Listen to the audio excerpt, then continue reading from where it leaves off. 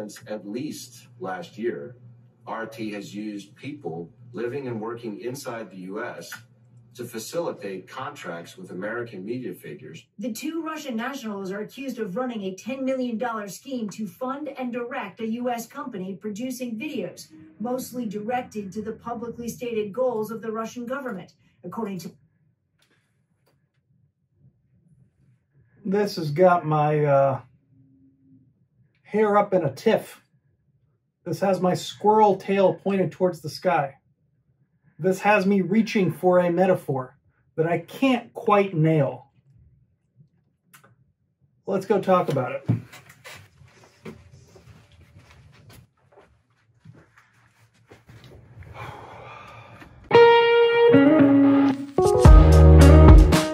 Today is Tuesday, September 17th. Damjan, what's on your mind? What's on my mind is this book I haven't been paid to show. It's Autocracy Inc, The Dictators Who Went Around the World by Ann Applebaum.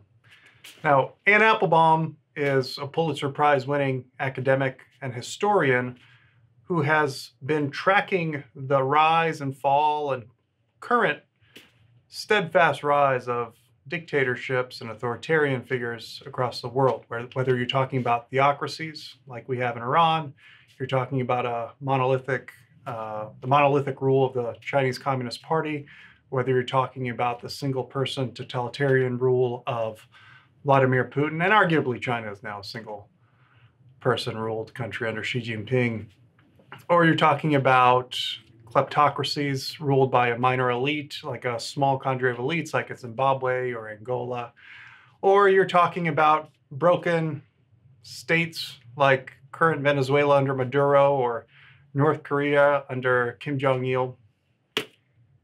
Those are all some version of what she calls autocrats. And the enemy is us, you, pretty much everybody in this room, people who live in the democratic world. I try not to use the word West in the book because I think it's broader than that. And also I would like to include the democratic oppositions. Isn't it Kim Jong-un? Kim Jong-un. I'm not the historian, Keith. I'm just the non-Pulitzer Prize winning, non-academic, small-town lawyer who lives in his mom's basement. That's what I am. But here's what I've come to understand. All of those different, very different systems, they want a world free of any consequences for actions taken against the will of the people that they rule. Free of any consequences from looting government coffers. Free of any consequences of any and all kinds of corruption. And unlike the autocrats of the 1980s, 1970s, those cartoon autocrats that we're used to, I always remember this Smurf cartoon where a Smurf becomes a dictator of sorts. He becomes a king and he wants everybody to build a castle. And I just remember in my mind, presenting our new leader in his even newer palace, King Smurf. I see him, but I don't believe him. My fellow Smurfs, your labors have produced a palace of great beauty, and I would say thanks if I didn't deserve every bit of it. Those sorts of cartoon dictators is not what we're dealing with anymore. The rise of a connected world, one that has tens of thousands of satellites floating above the stratosphere, one that has an internet of things, one that has an internet, one that has cell phones in billions of hands around the world, one that has billions of cameras and other monitoring installations all around the world. That's a profoundly different set of autocrats that we're dealing with today than 40 years ago. And what they share in common, according to Ann Applebaum, are several key stratagems.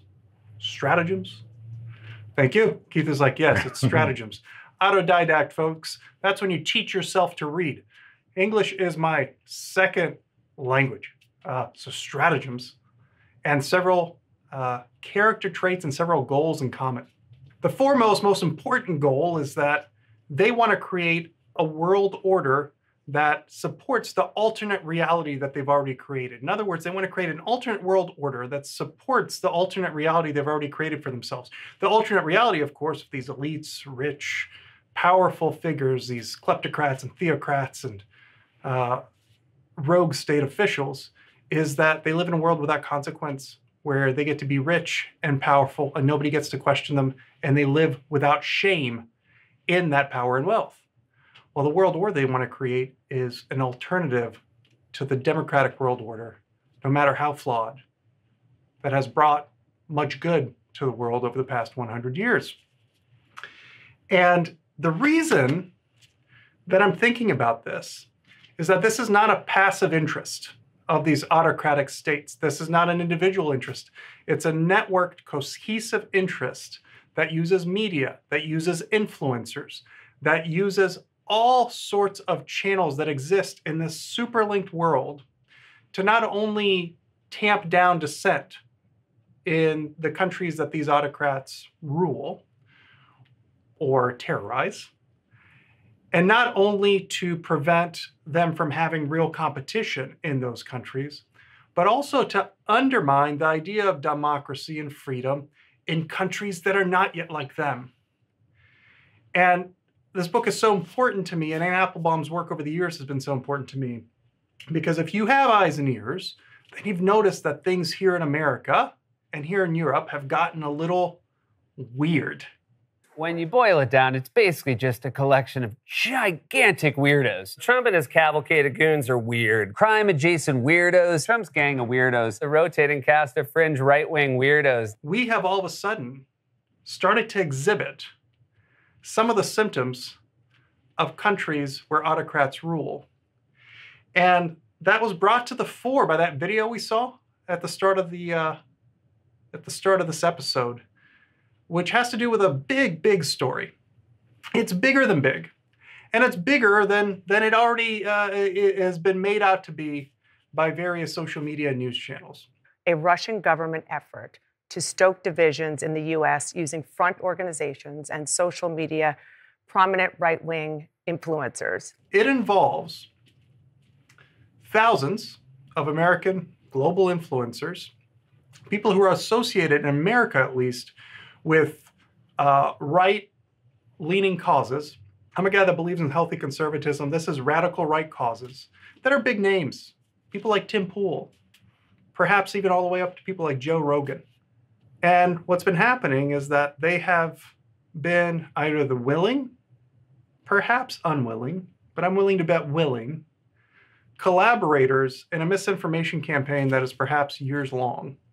One that pushes the government interests of certain countries, most notably Russia, and cuts against key values that we have here in America, whether they are the rule of law, belief in equality, or whether they are the simple belief that elections should be open and fair, and that the person who wins is truly the winner.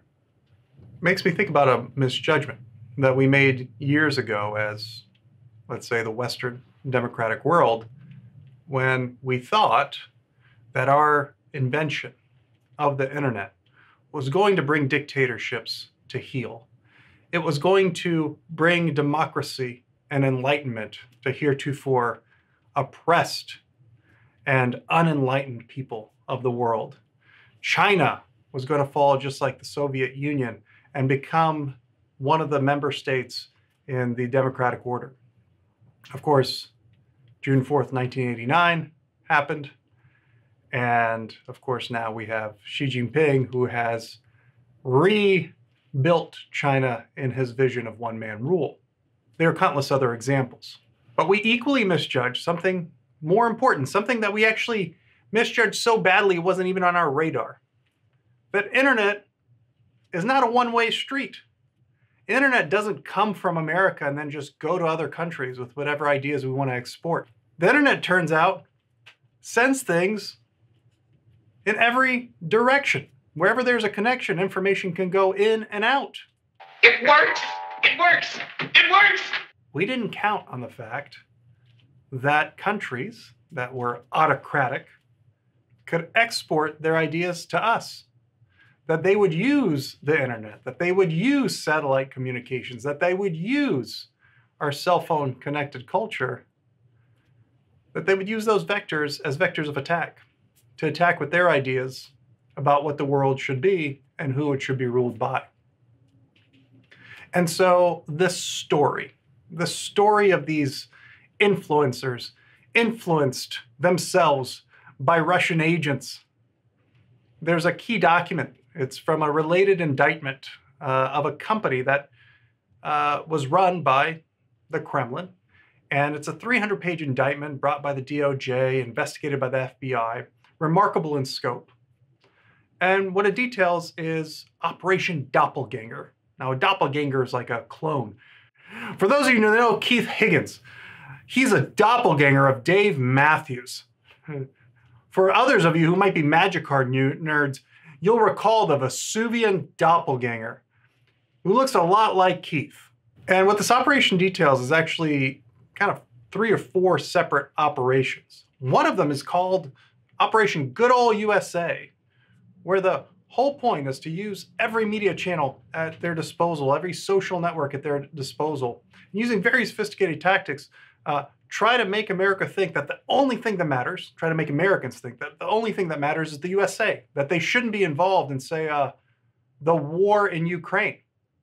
And one of the ways that these ideas are going to get disseminated is through this influencer network that has apparently been cultivated over time and at great expense. I encourage you to check out this document, which we've linked in this video. The other thing that's remarkable, right, there's other operations. You can kind of see their names above me, I hope, and you can read the document yourself. But the other thing that's remarkable is the collection of exhibits at the back, which shows actual documents from this, Kremlin agency translated helpfully into English, which show how this will be carried out. They have templates for different memes that they're going to use to get inside of people's minds. The memes have like blank spaces, say congressperson's name here or political leader's name here. The idea being that the memes are reusable because all of the stories that are going to be published are themselves fake. So it doesn't matter who you insert to target. They have a section on making Americans believe that there's a cadre of Mexicans who believe that Mexico should retake parts of America. And they have templates that they've created for these fake news stories. They also have a collection of already placed fake articles. They've been placed in places like the Washington Post more than once. The names of the influencers, who themselves seem to be Post columnists, are blacked out, but I'm sure they can be found by intrepid sleuths. They have postings on Meta, meaning Facebook. They have postings on other smaller newspapers, again, already published by and through the influence of this Kremlin-backed network. What they have a lot of are stories that target people's fear and hate, let's face it, of immigrants. Whether it's immigrant attacks on citizens of a particular country or it's immigrant invasions, the Kremlin's got you covered. Those are the types of stories that they're looking to place to foster a sense of anger, a sense of disunity, a sense of being attacked, so that we, in the Western world, get put on the defensive. Now, I'm not saying that a lot of that's not true. I cover that extensively in 10 Billion People on this channel, these different stories of travel. But I am saying that there are sophisticated, autocrat-funded operations that make those stories less humane. And I think it's important for us in this Western democracy to, yes, preserve maximum ability to speak freely. That's absolutely true. When I look at somebody like Elon Musk, who says, I want to create X.com, X, Twitter, whatever the heck he calls it now. I want to make this a maximum free speech zone. Okay, partner, I'm with you. That's important. But you can't do it with your head in the sand about the fact that your maximum free speech zone is currently fully inhabited by bad faith actors, autocrats, who intend to infect American conversation and the conversation of the Western world with ideas, thoughts, feelings that are ultimately damaging to the idea of democracy itself.